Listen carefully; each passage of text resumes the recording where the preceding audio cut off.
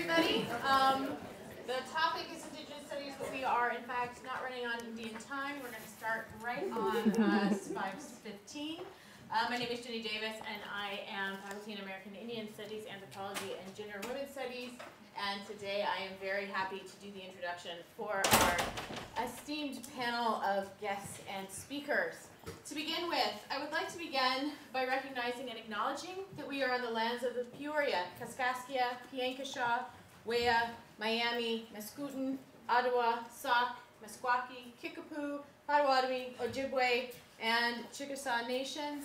These lands were the traditional territory of these native nations and still are. Prior to their forced removal, these lands continue to carry the stories of these nations and our struggles for survival and identity. As a land-based institution, the University of Illinois has a particular responsibility to acknowledge the peoples of these lands, as well as the histories of dispossession that have allowed for the growth of this institution for the past 150 years. We are also obligated to reflect on and actively address these histories and the role this university has played in shaping them. This acknowledgement and the centering of Native peoples is a start as we move forward for the next 150 years.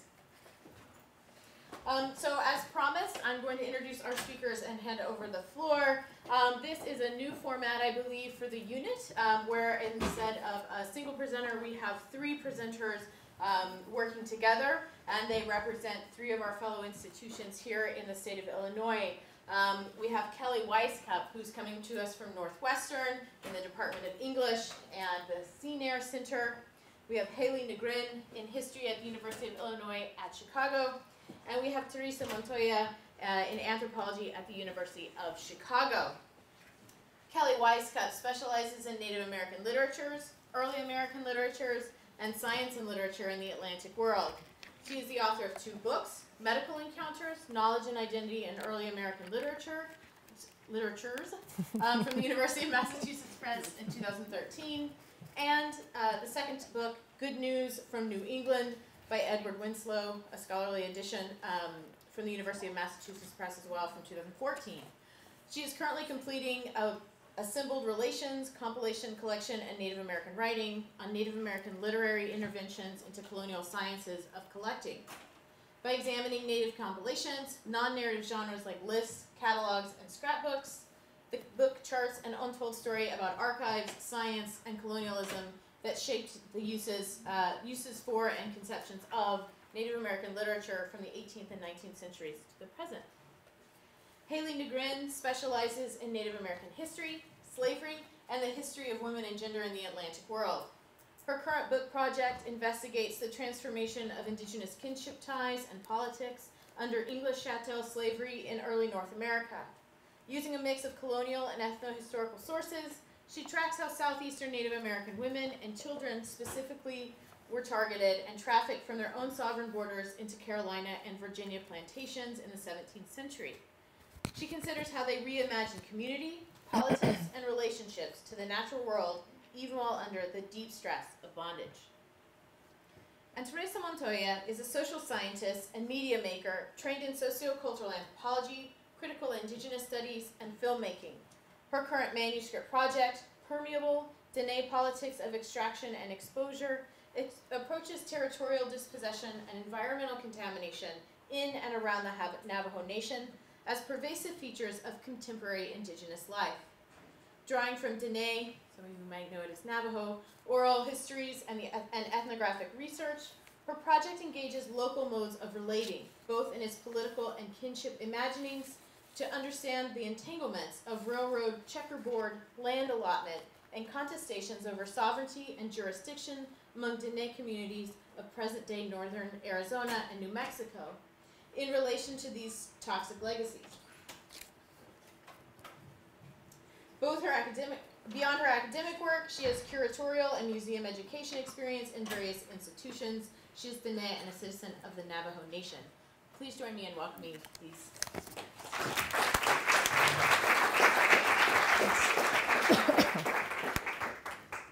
Oh, do I need that one too? Yeah. Okay. The double mic situation. Okay. Good thing I have two pockets. Hi, everybody. Is the mic on? Can people hear? Okay, great. Thank you so much for the invitation to come and speak with you all as part of the Modern Criticism lecture series. Thanks to Sarah and Letty for your work in organizing and welcoming us, and for all of the labor to bring us here and make this talk happen. I want to start by talking a little bit about the format for our talk, as I understand it's a little bit unusual for this series. So I'll talk a little bit about where the idea to bring, or to have three of us here came from, and a little bit about what we're trying to do around this collaborative event. So we are three scholars from three different disciplines, as Jenny's introduction showed. I'm a literary scholar. Hayley Negrin is a historian. Teresa Montoya is an anthropologist and also a filmmaker. Native American and Indigenous Studies methodologies are central to our respective research and are also the basis for our collaborations today. They emerge out of conversations we've had out of a new and growing Chicagoland Native Studies working group over the past year. It's a space to share work, to collaborate, to hopefully build interconnections among our institutions. Our talks today are also coming out of longer conversations in our own disciplines about how Native Studies might transform traditional disciplinary formations and methodologies. So we hope that the collaborative nature of our talk will open up a conversation with you all about collaboration within and among universities and disciplines. Collaboration among scholars, native and non-native, and between scholars and tribal historians, knowledge keepers, and other community members is central to Native Studies. And so we hope to model some of those methodologies that we're discussing today. I want to emphasize that this is as much an experimental practice for us as it is an invitation for you to join us in that collaboration. We hope we can build a conversation about Native Studies and its methodologies and how they might reorient or challenge or add to methodologies in your own fields. So we'll each talk about our own work in relationship to our discipline and Native Studies. We'll discuss some of the ways that Native Studies might transform objects of disciplinary study and the methodologies for examining them. We'll each also take up a concrete object or moment with which to think about Native Studies in relation to our respective fields. These talks are speculative in nature. We are not presenting final conclusions, but inviting you into conversations we've been having about our fields, our methods, and our objects of study. So we hope that our materials will be useful for you to think with about objects in your own fields, about the structures of your fields, and so on. And here, we're interested in how disciplines have constituted Native people and knowledge as objects of study, and how disciplines might delimit some of the questions that we ask. We're interested in how Native Studies might open up other kinds of questions and avenues for research within and also outside of our disciplines. So we're building here from J. Kealani Kauanui's argument in the piece that we circulated on settler colonialism, in which she argues that questions of indigeneity are essential to understanding, as she says, aspects of American culture, politics, policy, and society. So for example, the US Republic can't be understood without accounting for the violent removal of its original occupants. At the same time, settler colonialism still produces effective networks that structure lived conditions that orient settler governmentality. So we want to think through some of these questions around colonialism, effective networks, gender, and governmentality in our own fields, even as we also ask how Native Studies might help those disciplines to privilege the study of and with Indigenous people, not just the concept of indigeneity. So I want to start us off by thinking about how disciplinary structures got produced and stabilized at a particular moment, and to think about the repercussions of those disciplinary structures for multiple fields and lived experiences. So the work in which I'm drawing is around my research tracing the circulation of Native literatures within some of those disciplinary structures in order to try to sharpen and complicate our understandings of disciplines and some of their effects, especially in literary history, the field in which I primarily work. And so here I'm interested in expanding Audra Simpson's argument, tracing how the disciplinary structures of anthropology have worked to fix Native people within categories of culture, belief, tradition, authenticity, and difference by creating and reproducing categories of knowledge. I want to think about how those categories don't just require Indigenous people to be recognizable in certain ways, but also produce practices of reading that end up being important for literary history and that get replicated across multiple fields, social formations, and historical contexts. And here, I'm particularly interested in what Simpson calls scenes of apprehension. She defines these as spaces of discernment that distill into representations or renderings of difference that govern the ways that we know things. So in what follows, I'll trace a few scenes of apprehension in 19th century archives and ask how then turning to Native books might ask us to look at those archives from other angles. I want to emphasize that my own disciplinary context is key to my thinking here about these 19th century scenes of apprehension. I'm trained as an early Americanist, someone working in the period before the 20th century, depending on who you talk to, and a moment when those scenes of apprehension receive crucial formulations in university departments, in archives, in museums. This is a moment when places like the Newberry Library, the American Antiquarian Society, the Field Museum, the Smithsonian Institution, all are forming or receiving crucial formation, funding, and kind of mission statements. These are institutions that now support early American scholarship and the scholarship in other fields. And so I'm interested in the stakes of producing research out of institutions formed at this particular moment in the 19th century, and thinking about what those moments of formation might tell us about the kinds of knowledge that archives and other institutions produce. So I'm interested in thinking through the ways in which this period is one in which the materials of the field that I work in were gathered, arranged, cataloged, and ordered in institutions. And I want to think about how those processes took place and what consequences they still have. A key context for me in thinking about this is another collaborative project that I worked on for like the last 3 or 4 years. And that's a project with the journals Early American Literature and the William and Mary Quarterly, so leading journals of early American literature and early American history, in which co-editors and I called on scholars in those fields to account for Native studies methodologies within their fields. We found that the call we were making continued a call that had been made at least since the 19th century, when Native historians began to argue that their history should be told by their own people. We also found, as we traced the patterns of publication in those journals, that Native authors and people figured primarily in those journal articles as representations within colonial texts, rather than as authors or agents in their own right.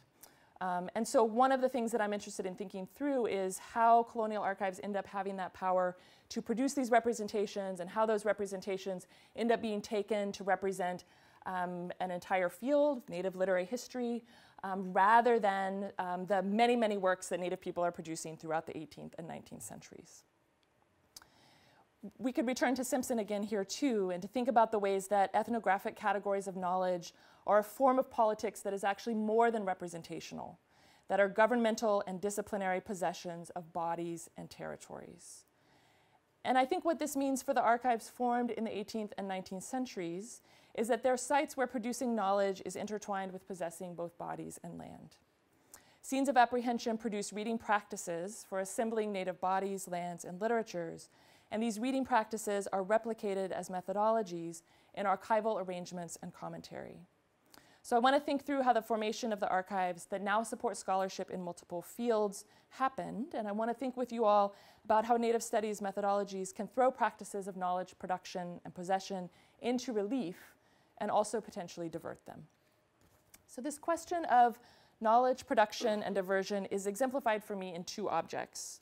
The first, on the left, a map from the Bureau of American Ethnology that attempts to collate Indigenous languages with place and to locate both within United States and Canadian, international, and state boundaries. And second, a book of vocabulary lists and dialogues in the Abenaki language, published in 1884 by Joseph Laurent, a leader of an Abenaki town at Odanak in Quebec. The map was the result of decades of research by Bureau of American Ethnology employees and other men, soldiers, traders, Indian policy officials, all employed by the Bureau to collect words throughout the West, as the US Army is also waging a war of dispossession against Native nations. The collecting project was not merely linguistic or even ethnological in nature. Bureau of American Ethnology Director John Wesley Powell defined the Bureau's immediate purpose in collecting Native language words as, and I'm quoting from him here, the discovery of the relations among the Native American tribes to the end that amicable groups might be gathered on reservations. This practical demand for the early researches conducted by the Bureau led directly and unavoidably to an innovation in ethnic classification. That's all Powell. So in Powell's comment, the creation of ethnic classifications holds hands with the dispossession of Indigenous lands. and both rely on words assembled into vocabulary lists on paper, circulated, collated with other vocabulary lists, and eventually mapped onto geographic space. So the different colors on this map for Powell represent what he believes are linguistic families. Imagining relations between the United States and Native nations who would be, in Powell's words, gathered on reservations, not only facilitates US expansion onto supposedly surplus or empty lands, but also produced categories through which colonists claimed to know and govern Native people. Attaching languages to places didn't just or even at all reflect the place-based nature of language. The Bureau's project fixed Indigenous people within US boundary lines, maps, and visions of space. And it's a little hard to see at this distance, but while the map is mapping and representing language families, it maintains state boundary lines within the United States and also boundary lines dividing the US and Canada. This process of fixing people in place, as Mashana Goman's work on Native feminisms and mapping has shown, also produced gender, labor, and geographic categories that disrupted Indigenous families and languages and attempted to separate people and homelands. Moreover, Native lands are essential in Powell's vision to colonial maps of language, tribal relations, and reservations. For collectors transformed Native lands on paper into a category for ordering and arranging. Throughout the 18th and 19th centuries, collectors made massive archival collections containing taxonomies of Native words and lists of tribal nations in order to try to contain Native nations on paper. Here are just two of them. The one on the left is from Thomas Jefferson's Notes on the State of Virginia. It's his catalog that runs for a couple of pages of Native American nations west of the Appalachians, and he is trying to collate the names of Native nations with a final category on the far right, where they reside. So trying to place people in geographic space. And the table on the right is Albert Gallatin's table of Indian tribes, again trying to locate tribes in place. So 1785 and then 1836 is Gallatin's table. So in these tables, taxonomies, maps, and charts produced to list and order Native languages, collectors attempted to transform Indigenous homelands into an organizing feature, a heading for a column, a principle of arrangement, a location pinpointed on a map. They used these ordering features to locate Native nations on paper and to represent Indigenous lands as bounded and increasingly as contained within the United States. It's on these tables, catalogs, and maps where Native lands serve an ordering function, where paper claims meet political boundaries, and where collectors imagined historical, culture, and political relations between the US and Native nations. So in other words, all of this paper is being made in order to perpetuate claims that often exist only on paper, but that don't grasp the actual ongoing nature of Native homelands and sovereignty. So there's a lot of paper made. It doesn't always correspond to reality. Land's presence within archival arrangements demonstrates the extent and effects of the interconnections among settler colonialism, collecting practices, and colonial archives.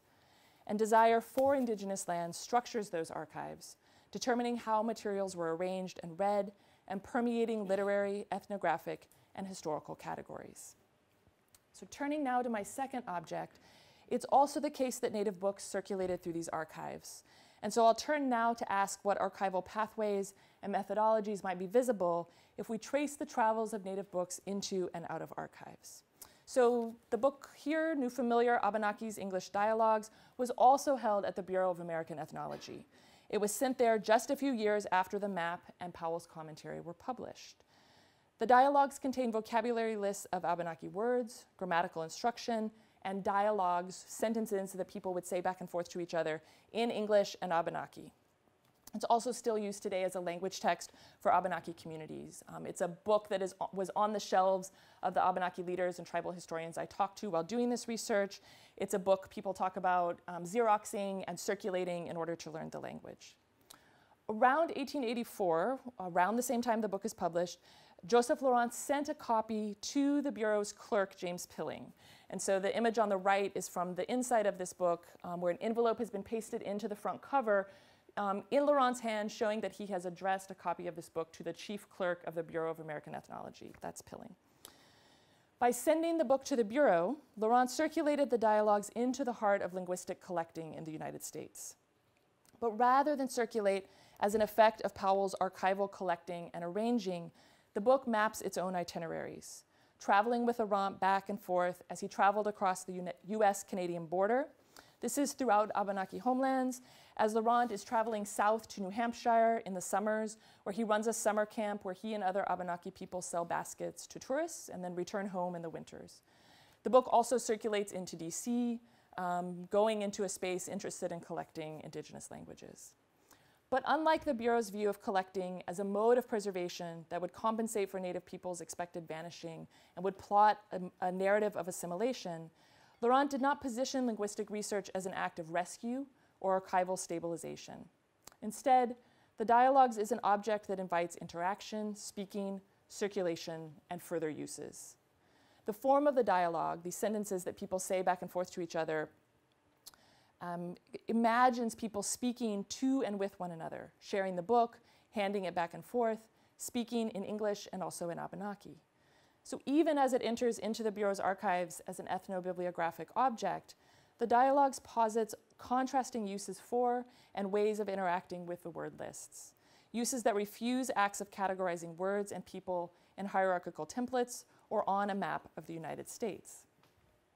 You can trace some of these practices by turning to a second copy of the book. It's now held at Amherst College in their special collections, and it's inscribed with Laurent's daughter's signature.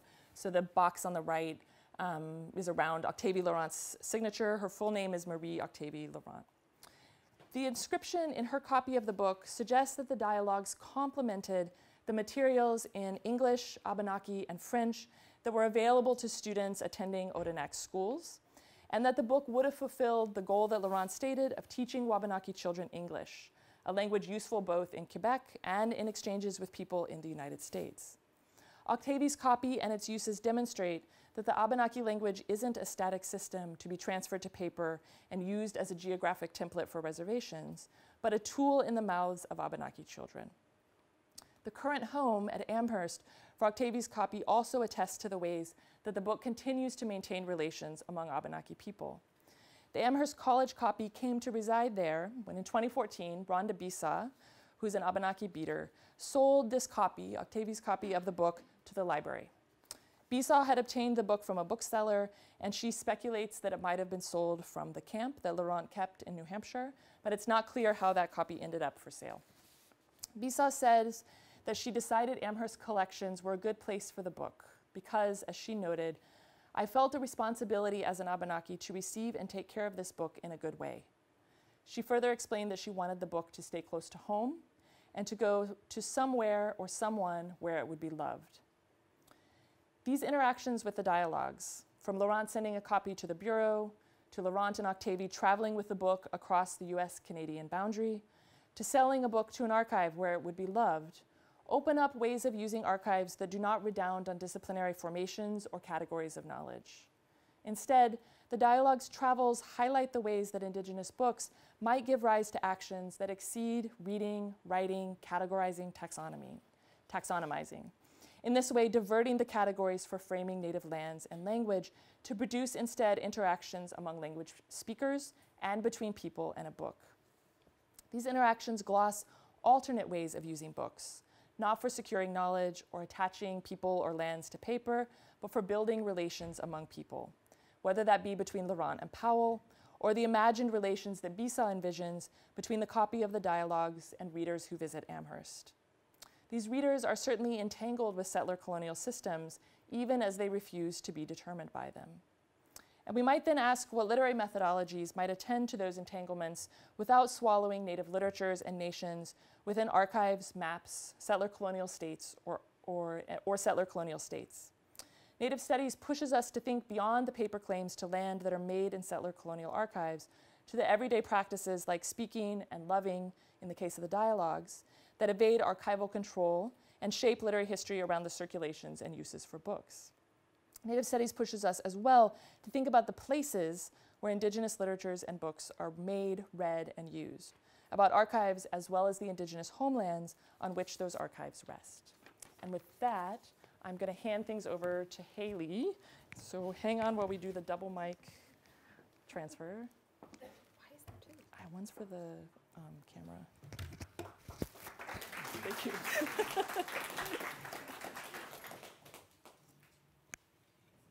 the one for noise.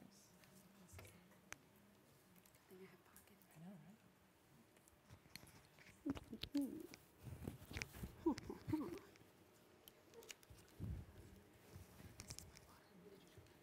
I guess so.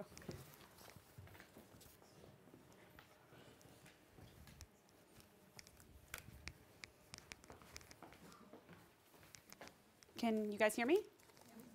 Hello. Thank you so much for having us. I also want to thank Kelly so much for inviting both Teresa and I to do this lecture.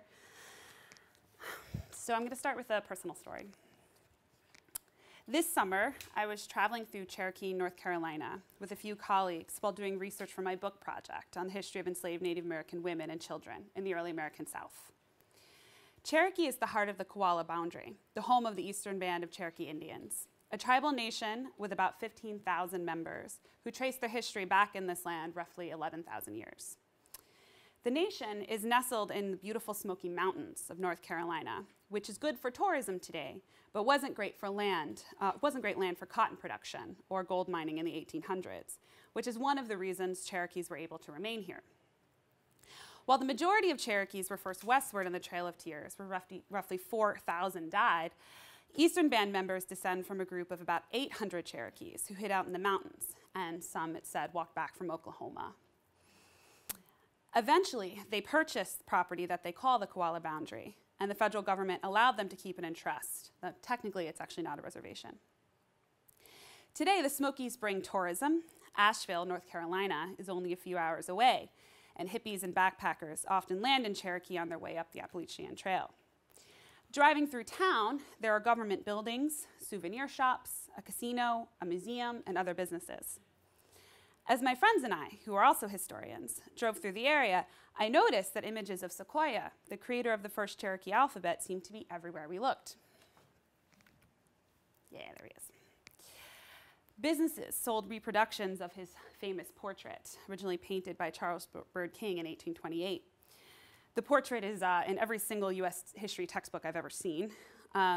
It depicts him pointing at his creation while wearing a traditional Cherokee turban, and also the Medal of Honor that the Eastern Band gave him in 1824 for completing the alphabet. Driving up to the Museum of the Cherokee Indian, there's a giant statue of Sequoyah that greets visitors.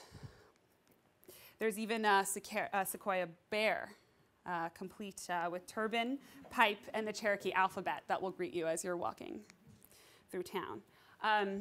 There's a Sequoyah golf course. To Eastern Band members, I'm gonna leave it on, I'll leave it on Sequoyah. To Eastern Band members, Sequoyah has become a crucial symbol of Cherokee pride and Cherokee sovereignty. As one of the most recognizable Cherokees in the world, his image has become synonymous with the Cherokee Nation itself. This is important because we're living in a moment where Native people often struggle to be visible, and Americans tend to be more familiar with Native people as sports mascots, Disney characters, rather than as intellectuals.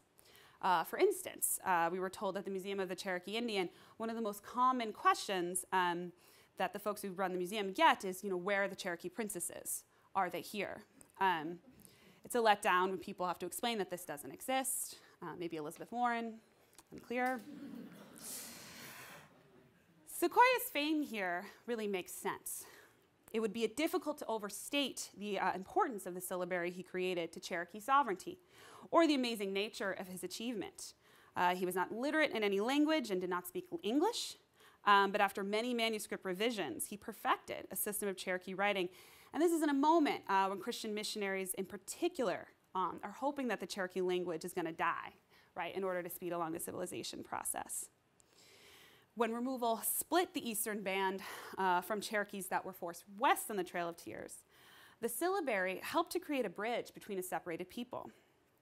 Sequoyah's linguistic contribution and intellectual contribution really mimicked his diplomatic work. He tried to bring several separate Cherokee groups together, both in Oklahoma and in Mexico, with the Eastern Band.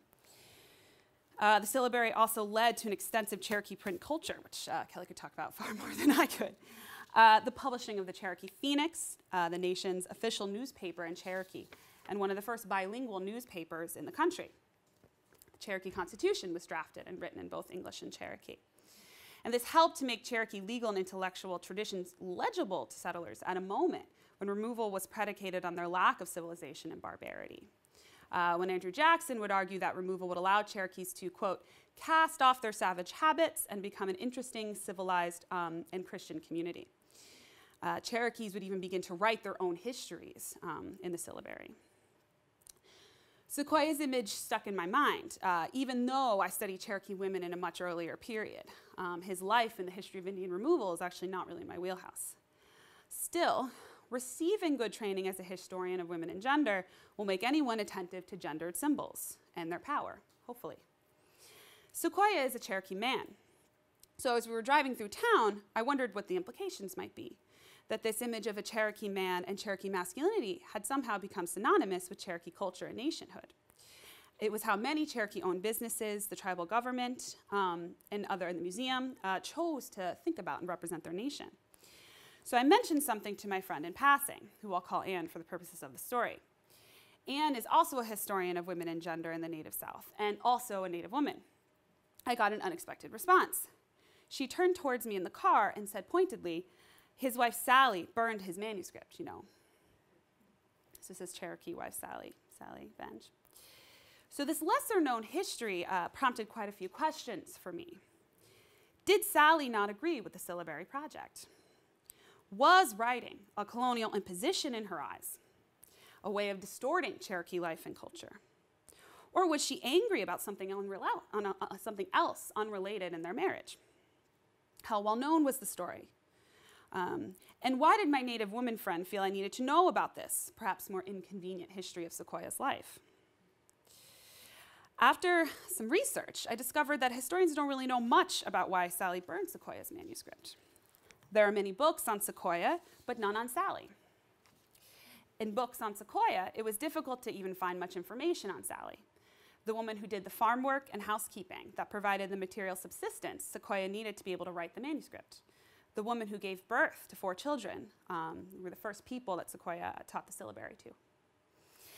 When she is mentioned, her actions generally fold into the larger controversy that surrounded the syllabary in the early years, when some Christian Cherokees, not understanding why Sequoia was sort of seen muttering to himself alone and writing unintelligible symbols down on paper, thought that he was perhaps involved in witchcraft.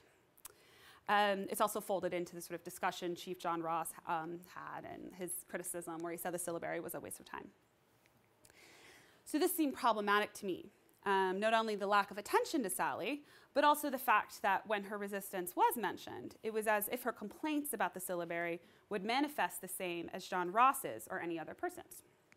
Like her position as Sequoia's intimate partner could be written out of the story of her feelings or her resistance to the project, when it seemed material to me to consider how their intimate relationship influenced not only her life, Sequoia's life, but the development of the syllabary. But why Anne brought Sally up to me perhaps became even more important for me to consider. Being attentive to power relations is the work of a historian of women and gender. We all want scholars and the public to pay attention to women's stories when they haven't been told, because patriarchy is a powerful force that can write women, children, and gender nonconforming people out of history if we're not careful. And we all want people to think about how gender functions in societies and influences power relations. And Anne is no different in this way. She's also interested in these things. But she's also expressed to me in the past that she feels that it's part of the lived experiences of many Native women today to feel that their unique positionality, their unique stories, their unique forms of rage go unacknowledged, both in public discourse and in academic circles. Seeing Sequoia everywhere was all well and good, but Sally's story, like the stories of many Native women, was being neglected, and Anne wanted me to know that. And so, this is the call of Indigenous feminist scholarship on the most basic level, to engage with Native women's stories.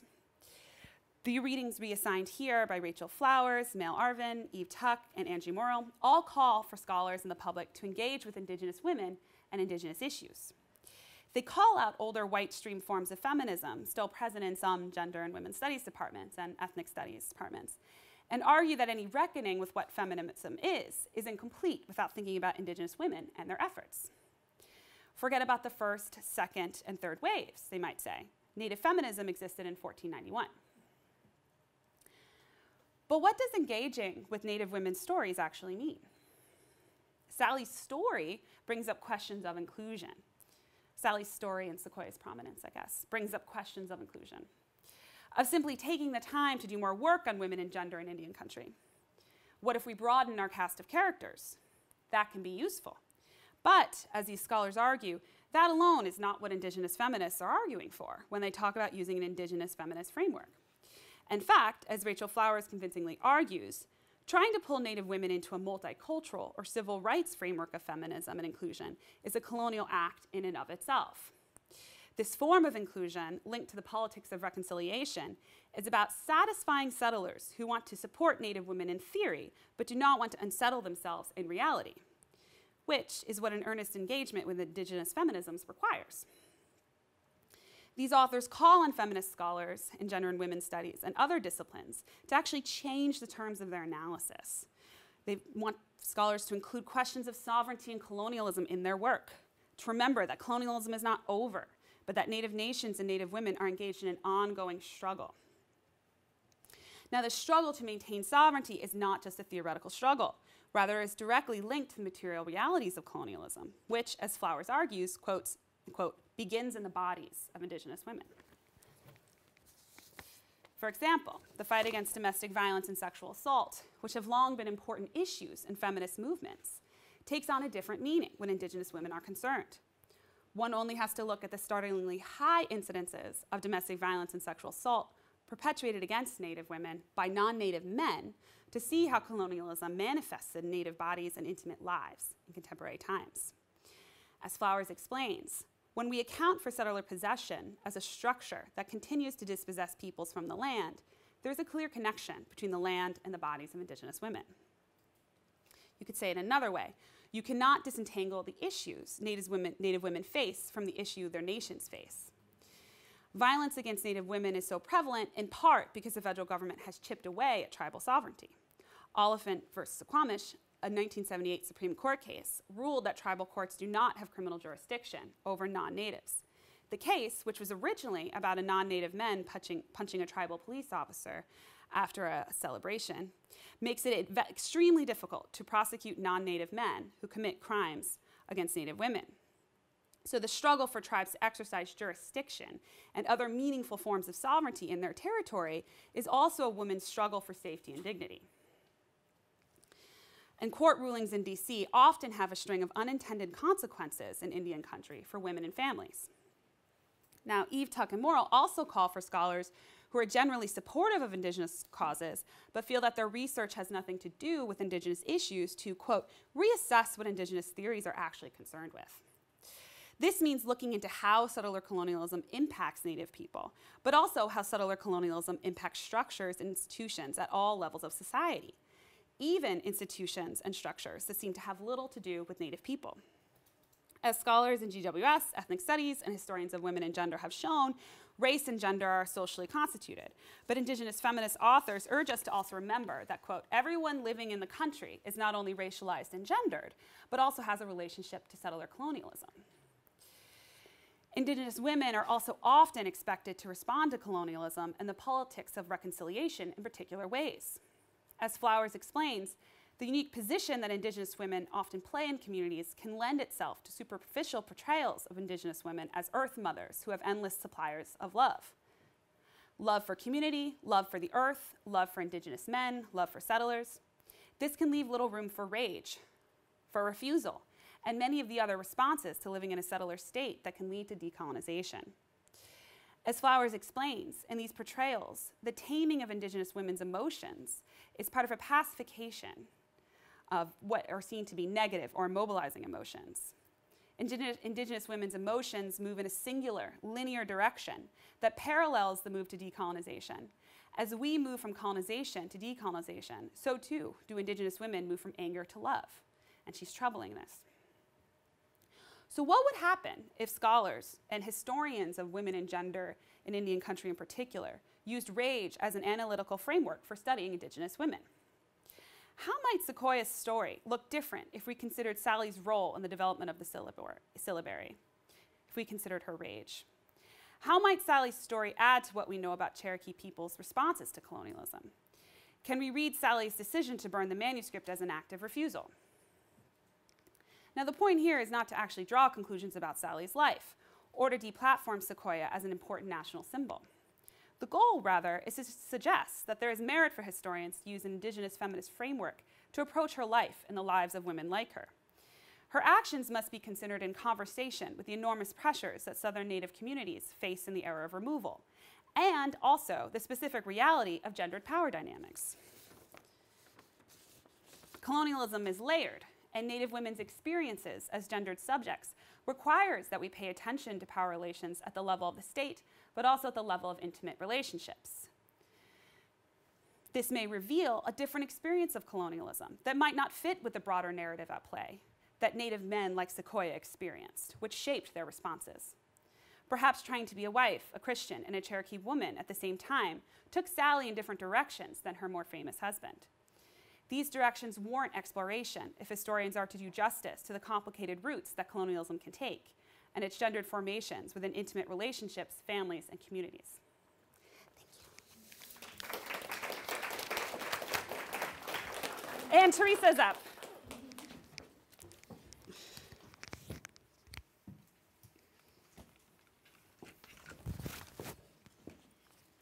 That's the wrong one. Okay, that's one.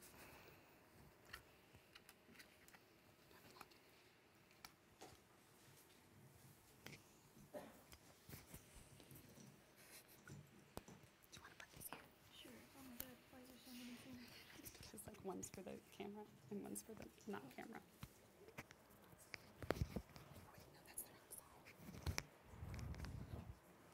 Okay, thanks.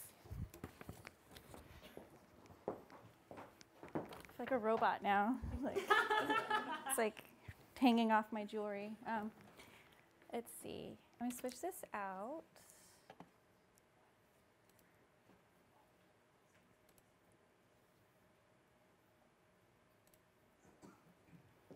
Okay, thank you everyone. Actually, this is really exciting to be here. It's nice to see a full house. Thank you to both Kelly and Hayley for this wonderful introduction, I guess, to some of the things that I'm thinking through. And I'm excited to see some of the connections that you're all drawing between our three talks. In my research, I analyzed the jurisdictional challenges for Dene residents and checkerboard communities, that is, communities located on parcels of land surrounded by, but not technically, a part of the Navajo Nation. In the Puerco Valley of northern Arizona, this territorial arrangement is an artifact of the Atlantic Pacific Railroad, constructed in the late 19th century. Border towns such as Gallup, Holbrook, and Winslow owe their establishment to the railroad. The unincorporated community of Sanders, seen here on the map, was also founded as a railroad stop.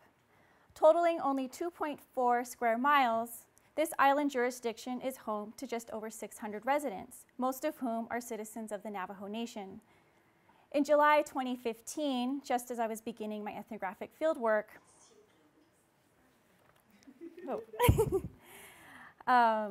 Sanders residents were notified of uranium contamination in their local drinking water source. Indeed, on July 16, 1979, a United Nuclear Uranium Mill tailings disposal pond ruptured, releasing over 94 million gallons of acidic radioactive fluid into the Puerco River, which eventually flowed towards the community of Sanders. Years passed before the contaminants reached the groundwater, though it would be many more years before residents were notified of the exceedances. Once news spread, however, a group of community members, including extended family members with whom I was already working on a task force to shut down local liquor establishments, came together and started organizing to address the emergency situation. Because of the non-Navajo jurisdiction of this small community, their efforts required different strategies and approaches than their neighboring Dene communities.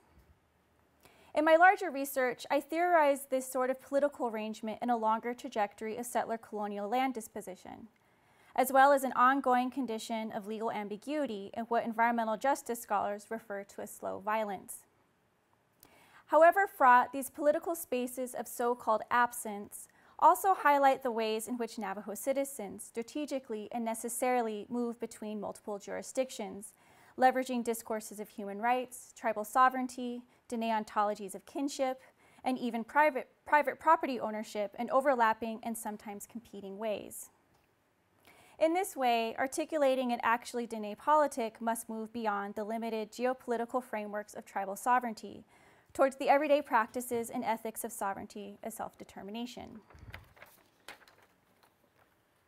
With this brief overview of my larger research project, I turn my attention towards the topic of our panel today in relation to environmental contamination and public health.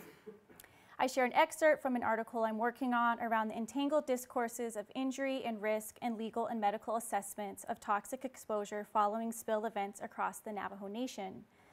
I draw upon ethnographic experiences attending and participating with community coalitions in response to uranium contamination in order to articulate the ambiguous and uneven applications of regulatory accountability that mirror longer settler histories of legal disenfranchisement. And just really briefly, what I want to point out here, there are over 500 abandoned uranium mines on the Navajo Nation. This is stemming to a Cold War legacy. As of 2005, the Navajo Nation has a moratorium on uranium mining due to efforts of grassroots coalitions on the Navajo Nation. However, just because this law was passed does not attend to this toxic legacy. So you have, in the case that I'm working on, water contamination. This is also a place that's a downwinder region, right, stemming from nuclear testing. So the air, the dust, everything in this region is rendered toxic. And as you can see, the Hopi Reservation is also in the midst of the Navajo Nation. So there's competing geopolitical and jurisdictions over these larger ancestral territories.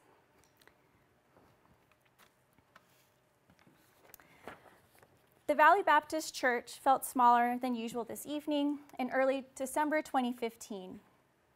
The pews quickly filled as Sanders community members found their seats for the special meeting. Warmth expanded as more bodies crowded the space and dissipated just as soon as another resident opened the wooden door at the front entrance. Meanwhile, an artificial Christmas tree erected near the pulpit flickered fiber optic brilliance. Green, blue, red, yellow, repeat. The erratic light cast ominous shadows throughout the room as residents awaited the public health assessment of their drinking water. On the wall, made explicitly visible for the Sunday congregation, are a few carved wooden signs with the words Jesus and love inscribed within the shape of a fish. Glancing over, I see an empty space behind the altar, almost like a small room with a window opening to the church. Is that area for the choir? I casually asked my pew companion. Oh no, they respond, that's for the baptisms. I contemplate silently on an imagined baptismal scene, the basin filled with uranium-laden water, a new convert awaiting their salvation, and then a toxic submersion. Toxicity has a way of lingering in bodies and ephemeral thoughts. The irony often feels cruel. After the Arizona Department of Environmental Quality public notice of uranium elevations was sent by mail in early August of that year, residents demanded a reinterpretation of the recommendation. Therefore, ADEQ was enlisted as a neutral third party to offer an independent analysis of water sampling data in consideration of public health risks. It took 3 months before results of the new analysis would be shared with residents during another special weekly meeting. Two officials from the Arizona Department of Health began by describing their methodology of collection site data and to identifying the exposure pathways and comparing the data with the screening value in order to assess the so-called risk categorization. In this case, the epidemiologist explains how they used comparison values of 110 parts per billion for adults and children. With this set of values, she explains how the average uranium concentration of 59.5 parts per billion is above the toxicological threshold for children, but not for adults. Therefore, they conclude that the water is not expected to harm human health, with exception of possible effect for infants younger than 1 year old. Given the fact that these values are significantly higher than the federal drinking water standard of 30 parts per billion, community members grew confused and upset over the assessment. Here I want to, for any of you who are scientifically inclined, 110 parts per billion is really high. So 30 parts per billion or micrograms per liter is what is acceptable in US drinking water standards. And it was really hard to explain this to community members. I mean, I myself, even though I'm a researcher, I had to learn going onto the EPA website, the Arizona Department of Environmental Quality website, to understand what was acceptable for water quality data. And I don't know how many of you, off the top of your head, understand what is considered toxic or acceptable for your drinking water. So after all of this, I actually encourage you to better understand what's in your drinking water, because a lot of these values are set unusually high, and it's normalized basically to accommodate industry, which I will explain further.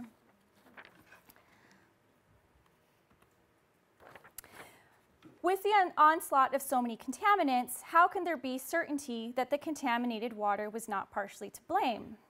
Why are public health officials denying the possibility of adverse health effects? This is their job, after all. What can be gained by minimizing exposure risk? Indeed, by utilizing the 110 parts per billion as threshold as opposed to 30 parts per billion effectively renders the MCL, maximum contaminant level, meaningless. In this way, regulatory enforcement functions akin to a sort of sovereign exception, whereby regulatory agencies decide when to apply exceptions to federal drinking water standards or not.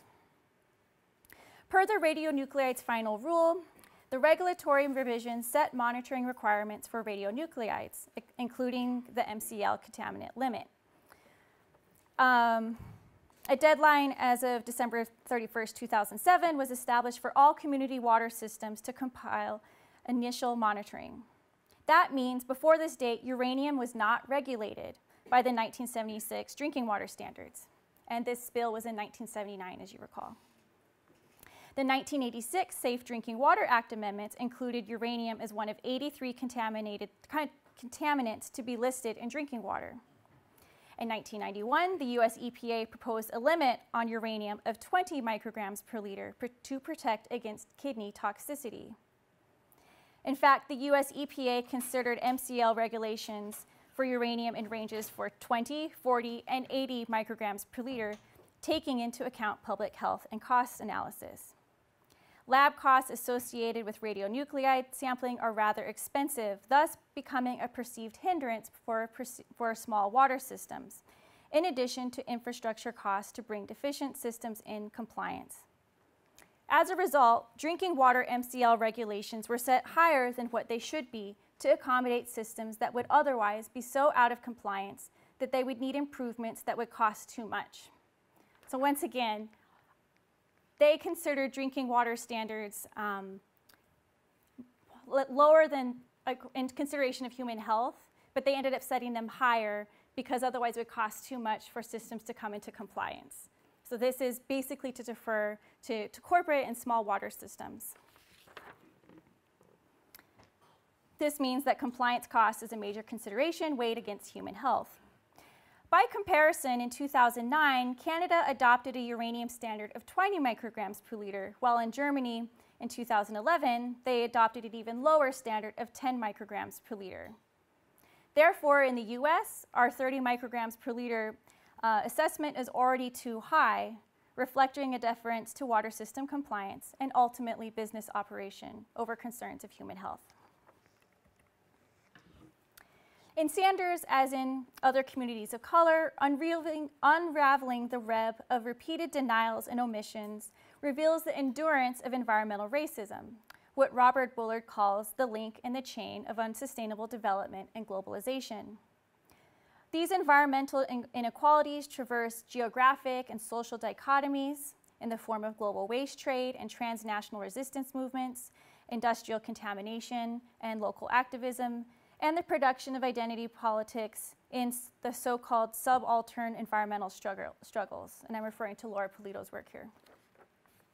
For instance, numerous studies have documented how communities of color are exposed disproportionately to higher amounts of toxic contaminants, such as outdoor and indoor air pollution.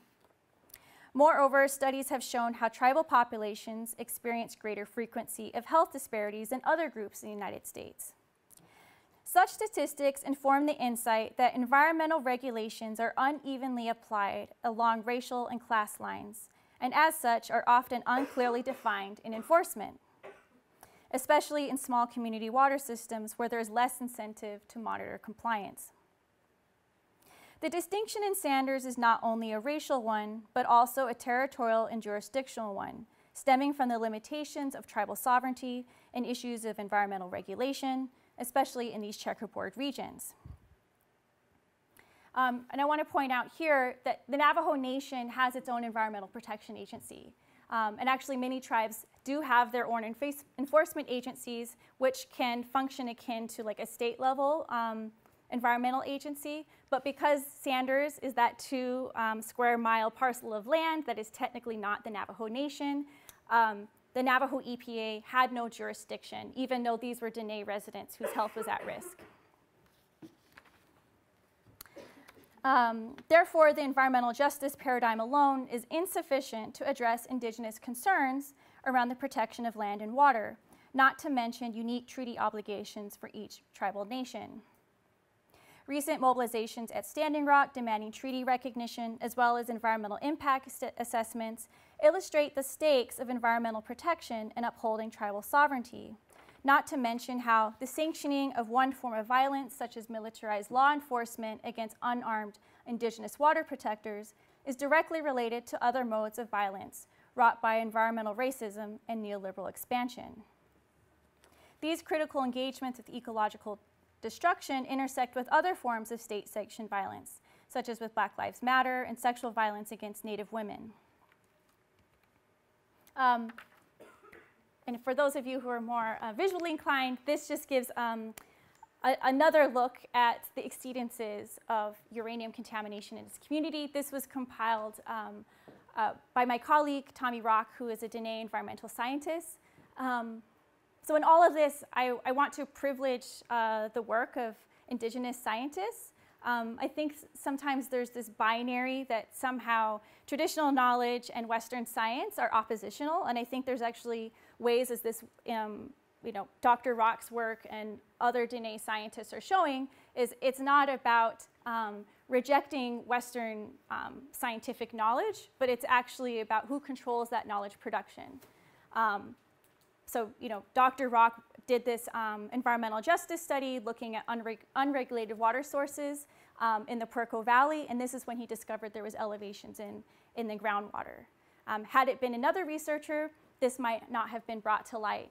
But because he's Dene and was more familiar with the region, he was more familiar with how to translate these concepts before a Dene community, this is how this galvanized this Dene public response to the water contamination.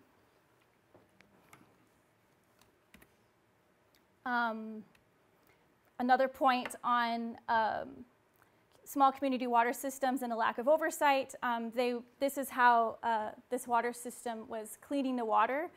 These abandoned Clorox bottles were found near the community well site, so basically they were just dumping Clorox into the water to clean it. Nowhere is this entanglement of violence more explicit than in and upon female bodies. Indeed, the so-called reference man is defined as a person with, quote, anatomical and physiological characteristics of an average individual that is used in calculations assessing internal dose, according to the United States Nuclear Regulatory Commission. He is described as being between 20 to 30 years of age, weighing 154 pounds, 5 feet 7 inches in height, and lives in a climate with an average temperature of 10 to 20 degrees Celsius. He is Caucasian and is of Western European or North American in habit and custom. How many of you fit that bill here? No. And this is according to the Internal Commission on Radiological Protection of 1975. I like showing this image alongside that quote. This was produced by an artist with the Radiation Monitoring Project. So this was a group that also worked in Sanders' community to help teach, I guess what you could call community science, and teaching residents how to use radiation monitors so we could try to understand some of the uranium elevations within this community, just as Dr. Rock also taught residents how to take water samples. So once again, this is not about denying the tools of like Western science, but rather putting that knowledge and those tools into community members' hands so that moving forward, they have a better understanding of how to approach these problems. And I mean, this is actually a really frightening image, but it depicts a Dene woman with a baby in her womb, and it has the corresponding radioactive elements and where they would proliferate within the body along with the half-life designation, which I said is pretty frightening. So this standard of the white male that I just explained is also used by the Environmental Protection Agency and Department of Energy. So when you're thinking about these public health assessments and what is considered to be a legal dose of uranium in your drinking water, the person drinking that water would be presumed to be this white male. So this does not account for the effects on, say, a pregnant woman or on a child.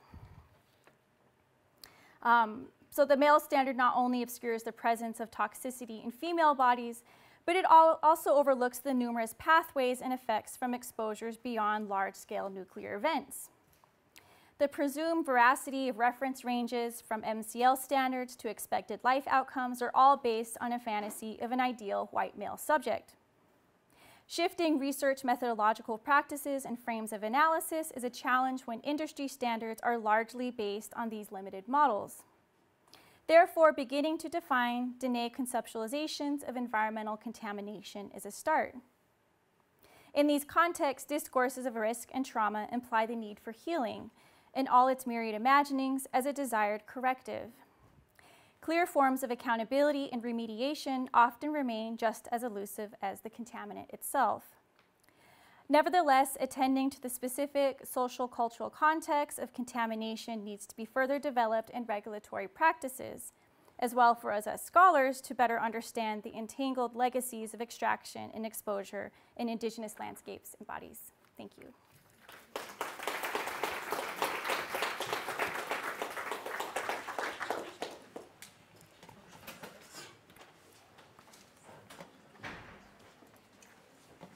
Take our own questions.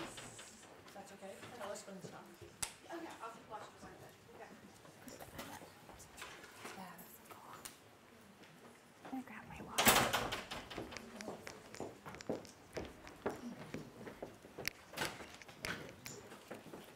Wait, am I the only one gonna be high?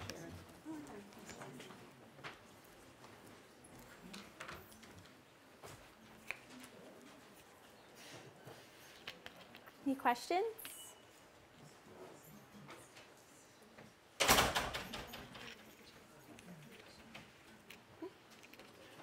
Thank you for each of these. This is very exciting for lots of different reasons, and I have lots of questions. One thing that I was very interested in that seemed to kind of work in different ways across your talks is that both thinking about the, right, like what are the assumptions going into producing this kind of analysis or this knowledge or this, document, government report, whatever it is.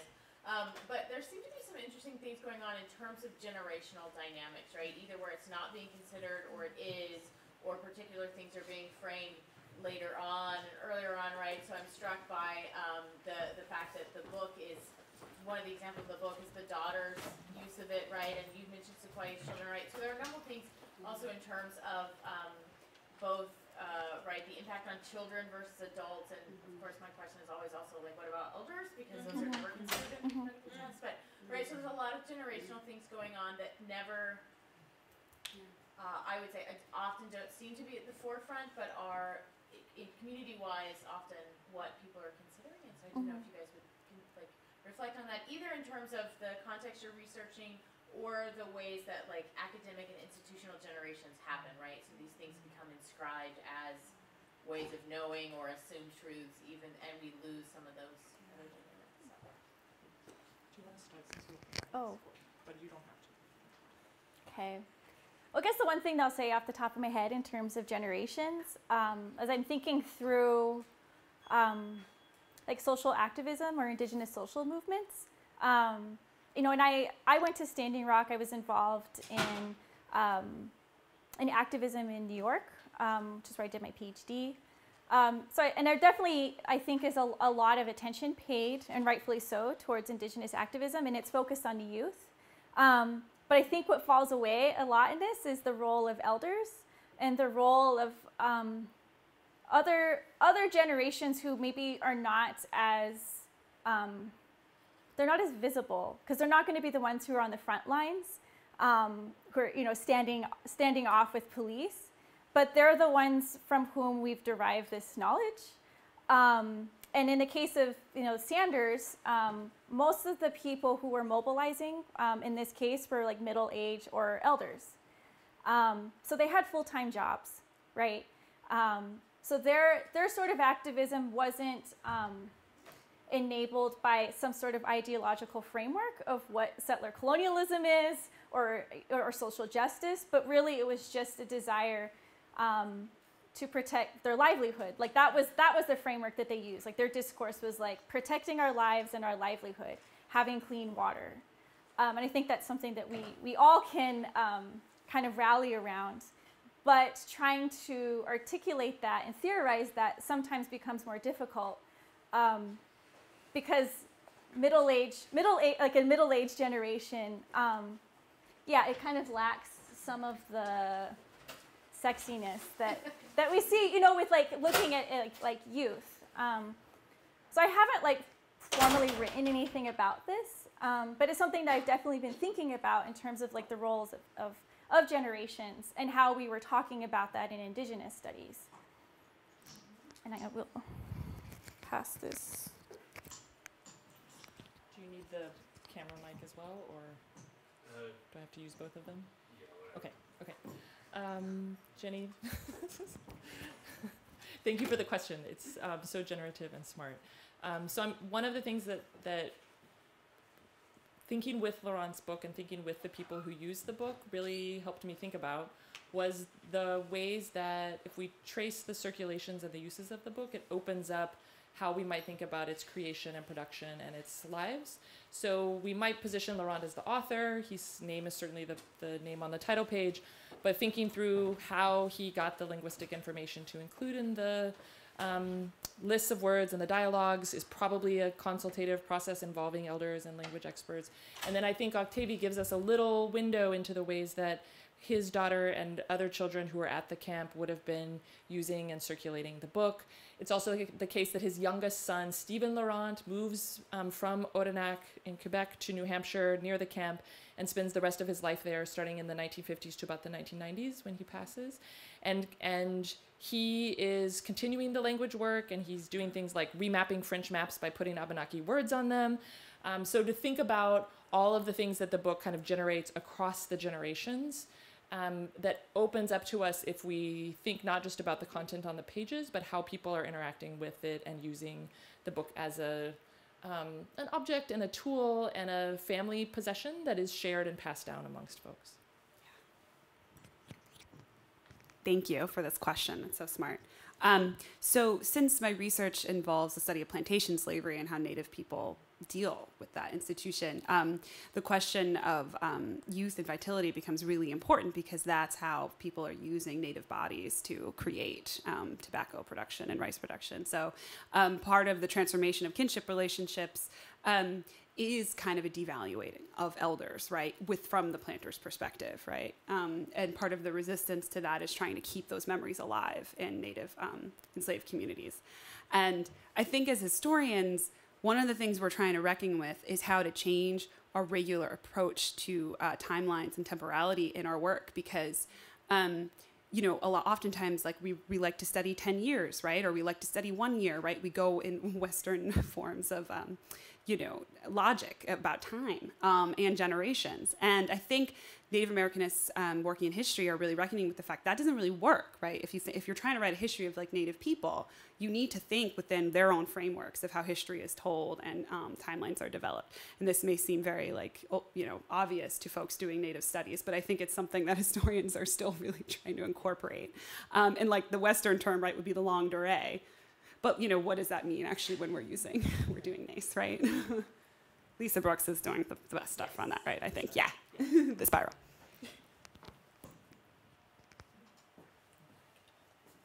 I'd like to ask a question. Thank you so much for all of the talks or all of the papers or ideas that you presented. I was thinking a lot about what you just said right now about the sort of like the immediacy, like the material immediacy of like protecting life. And I wanted to ask, for instance, in your collaboration, if that's sort of, you know, like if that's a method that you're seeing in your respective work, how does that inform that sort of like urgency of protecting life, inform your collaboration together?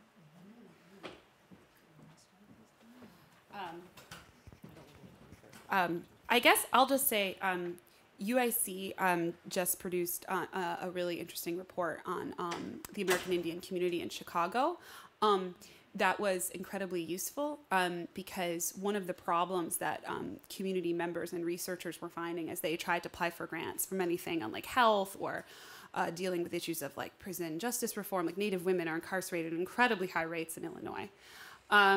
Anything to do with like community protection, environmental, anything in Chicago, folks just didn't have numbers on Native community members. Like people didn't know who was living there to write these grants, right? Like individual community members know, right? The American Indian Center has, you know, wells of information, but it had never been put together in a report that was citable to write these grants. So one of the things that UIC did was to try to put some resources behind finding some data about the American Indian community in Chicago. So I guess, I mean, and like, you know, I came from the reports, we had a big ceremony for it and like I brought it to our Native Studies workshop and I was like, guys, check this out, you know. So I guess, you know, we're all, that's a little UIC story, but I think we're all kind of engaged in trying to figure out, you know, how our work can be involved in the community. And these folks have way more to say about that. I feel like there's so many ways to answer this question. Hayley and I were talking on the way down about so we're both working in early fields and the way that those fields have grappled and not grappled with the question of life, but by which we might take that to be like the present or the contemporary.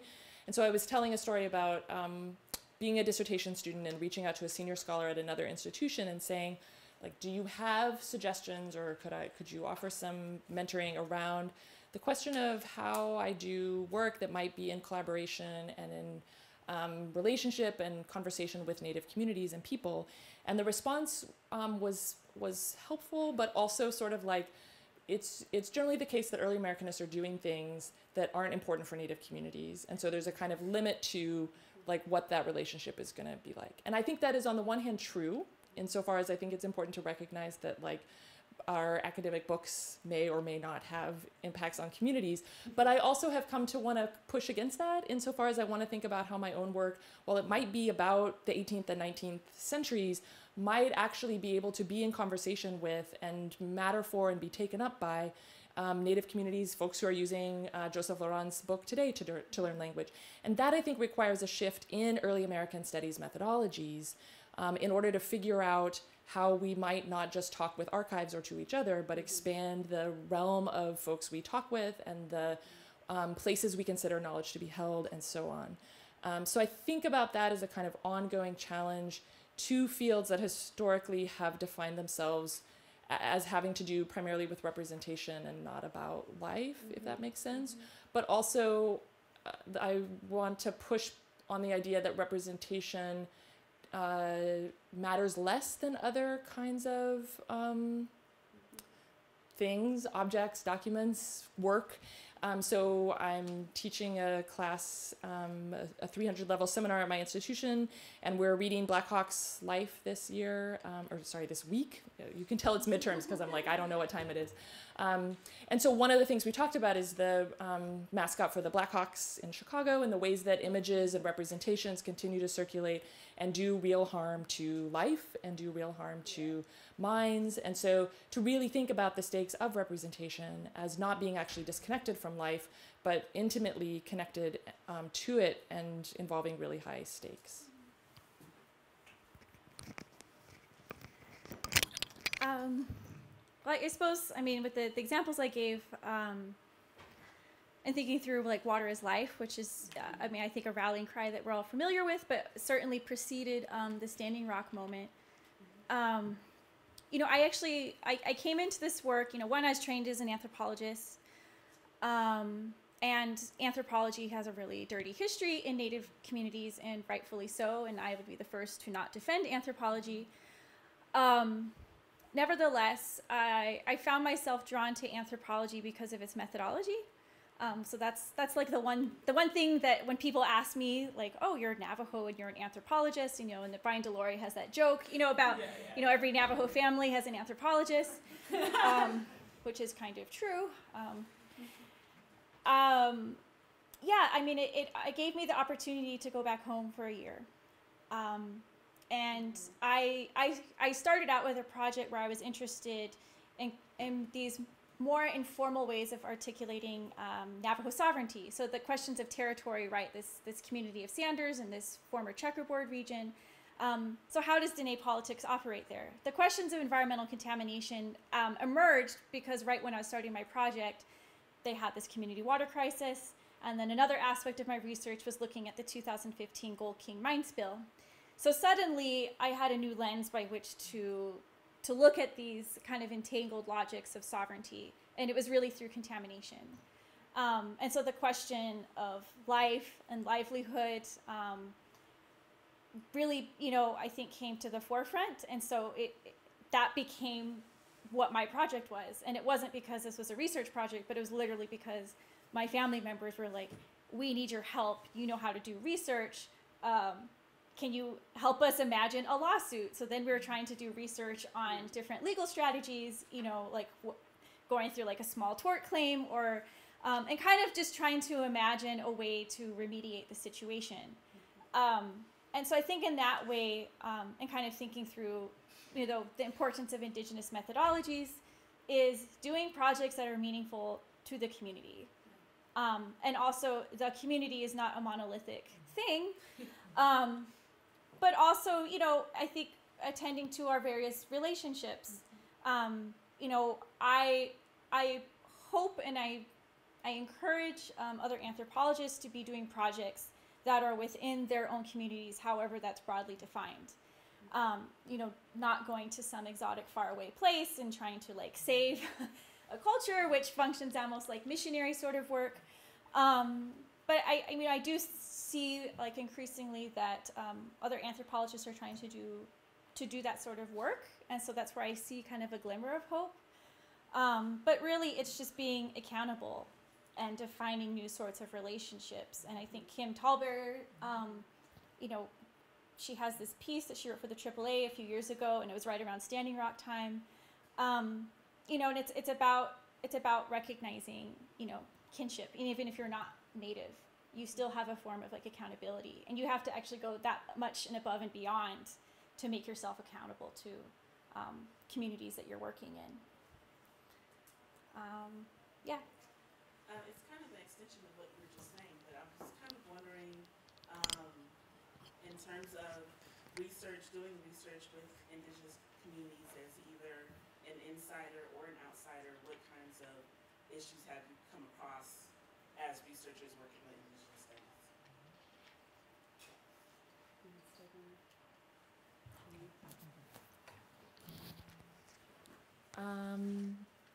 There's a lot to say here too.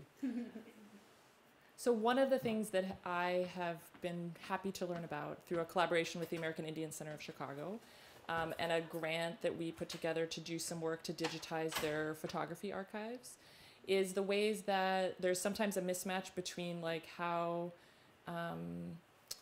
universities, academics, granting agencies imagine projects and what actually ends up being useful on the ground.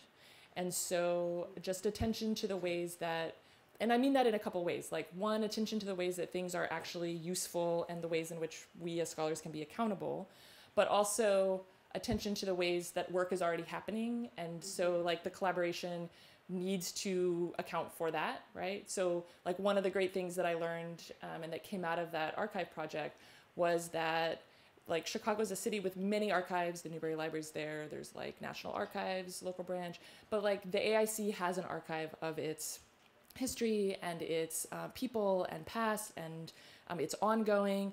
And so the grant was sort of for at-risk archives, but it turned out this was an archive that was flourishing and was, people knew about it and they knew what was in there. And so shifting the kind of frameworks for narrating need in order to attend to what's actually there. But then I also try to think about the ways that I can take the resources of a place like Northwestern and bend them in ways that end up being actually productively useful for folks. So maybe that involves working with a category that isn't quite a fit to get things that are useful, and then kind of reinterpret those categories back to the university or the granting agency. That's a little abstract. This is actually kind of brief. One of the suggestions I have for historians is to, well, I guess, and everybody, but specifically historians, is to think about how your skills as a scholar and as your institutional affiliations, like what those can offer the communities you're working with. So, for instance, I sit and look at 17th century documents all day. That's what I'm trained to do. That's what I understand, and that's what I have the time to do. This is not something that, like the Pamunkey tribal historian who I work with has time to do right now. So what I've done is just, bring thumb drives over of documents and just say, hey, you might be interested in this. I don't know, this might apply to what you're thinking about. One of the figures I write about was important in their recognition documents. The Pamunkeys have a fascinating story. They got federal recognition in 2015, in spite of the fact that they are descended from America's favorite Indian, Pocahontas. And so that was a very intense struggle for them. And they're still putting together some of the histories, especially the early histories, in their museum and working on that stuff. It's always an ongoing project. So from a really practical standpoint, it comes from like writing an email and saying, hi, this is what I do. Would this be useful to you guys? Because you don't know what they're working on. You don't know, every nation is different. Teresa, gets hounded, to like have, answer questions about all these different Native nations, but every institution and every nation is, different and working on their own things. So you just kind of have to think about how your personal skills can help communities. What you just said reminded me of something. Thinking about the category of Indigenous to trouble this, which is kind of, I guess, derived from the United Nations, right? The UNDRIP document. While it also gives us a sense of empowerment and solidarity globally to think through our connected struggles, at the same time, what it also does is it conflates our experiences insofar as like what you had mentioned. Mm-hmm. I get emails all the time as the sole Native faculty to speak on behalf of other Indigenous nations' issues or histories. Or it's like, oh, but if you're a Native, then wouldn't you know something about this Northwest Coast issue? Or, and so I'm constantly having to deflect and remind people that, yes, I'm Indigenous and but first and foremost, I'm Dene. I'm a citizen of the Navajo Nation, and even having to distinguish between those two categories, right? Dene being a cultural category, like that's who I am as a Dene woman, versus Navajo, which is a political category. I have Navajo citizenship. And so a lot of times, our nation names may have colonial roots. Navajo, actually being of Spanish origin, and it was because in these old Spanish campaign journals, they thought that we were Apache. So the fact that we are the Navajo Nation, there's been debates about changing that. Should it be the Dene Nation, right? Returning to our so-called pre-colonial name. There's a lot of baggage and complications around that. So for any time that you, want to approach an Indigenous person or Indigenous subject, just doing a Google search and trying to understand, the origins of that nation's name or the different cultural categories, I think is really useful. Mm-hmm. And so, a lot of us scholars of color are always having to ride the line between wanting to help and advocate and educate, because this is why we went into this profession, and it's deeply rewarding and gratifying, but it's also incredibly exhausting when at the end of the day I'm having to do all of this labor to teach people not just about my own nation and experience as a researcher, but also to try to explain, you know, my role within this larger global indigenous subjectivity. And that this can be true to any sort of category, you know, gender, racial, or otherwise. But yeah, I kind of just wanted to open up the space, maybe we talk about some of those issues as well, like categories that we use in Native studies itself. We are running out of time. Oh, Yeah. So maybe smaller conversations. Sure. So And we have like one more question, maybe? I saw your hand went up first. Yeah, this is just to kind of build on that conversation. I'm sort of interested in the collaborative approaches that you're taking, especially the sort of thinking about Chicagoland area. I'm wondering if you could all speak more to, or a bit more about the kind of how you navigate the geopolitics of difference, right, in the ways in which nations have, we have different political and social relationships with each other, even as things like contamination or representation or sort of certain types of activism can attempt to sort of disaggregate that difference, rightfully so, because there is a certain relationship between non-native and native, but even those two categories have all sorts of political implications, and so I'm wondering how you sort of all navigate that in your own sort of particularities.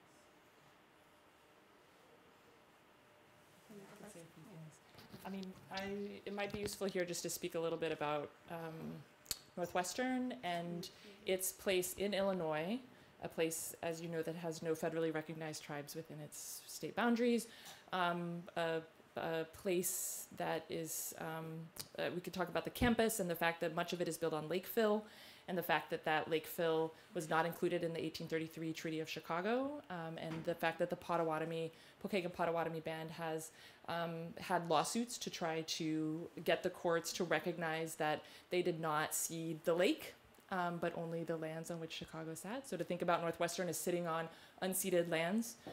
But I also think about the fact that Northwestern, one of its founders, is John Evans, who's the territorial governor of Colorado and responsible for the Sand Creek Massacre.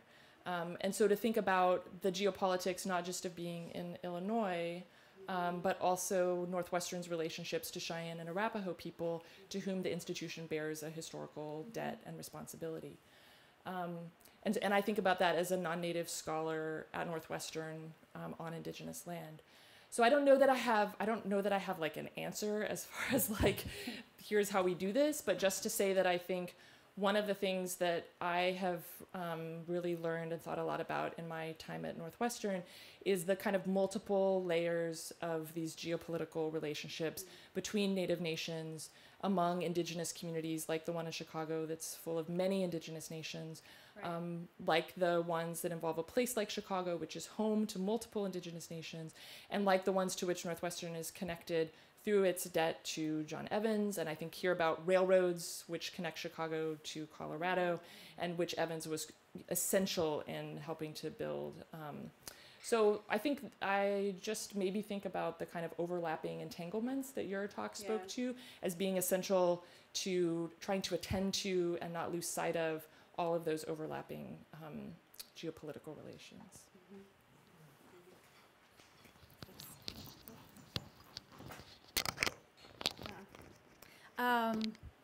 Yeah, so kind of riffing off of the idea of entanglement, which is Jean Dennison's term. She's an O'Shea scholar. Or even Audra Simpson's notion of nested sovereignty. And what I'm trying to theorize is, is the layered ways that sovereignty functions. And also, sovereignty means many different things to many different people. It's a symbolic and ideological category, but it's also a very territorially bounded category. And so I guess I want to say what does it mean when we recognize this as Indigenous land? And attending to this fact you just pointed out, when there's there's no geopolitical recognition, right, of there being a reservation here. So I'm thinking through a lot of the work that Indigenous people are doing on lands that extend beyond their current geopolitical boundaries, and of course, that's basically everywhere. So today, for instance, in class, my colleague, collaborator here, Angelo Baca, came and he showed his film Shashja, and we were talking about how Bears Ears National Monument, for those of you who are familiar with this struggle in southeastern Utah, it's a public land struggle. This is land that's ancestral land to multiple tribes in the region, to Dene, to Hopi, Ute, Zuni, but it's not on any of our current like tribal territories. So it's not legible to like federal categories of recognition. Right. Nevertheless, you have a group of indigenous nations who are coming together to protect this land. And so I think that if you want like a contemporary example of like how nations are coming together and kind of refusing or pushing back against these categories, pushing back against these very small geopolitical boundaries and reservations, you know, I think like Bears Ears is an excellent example of that, because it really is, it's elevating and, you know, defining indigenous land, kind of longevity of ancestral lands. And that's kind of the double bind of sovereignty itself, right. That indigenous scholars are working through, is like a lot of our livelihood and identity is tied up in categories of tribal sovereignty, even though those categories itself are very limiting and exclusionary. So you kind of have to hold those two things together. It's like, how do you uphold tribal sovereignty while at the same time recognizing that our relationships and identities actually exist beyond that? Maybe that's maybe a good thing to end on, but thank you all for coming.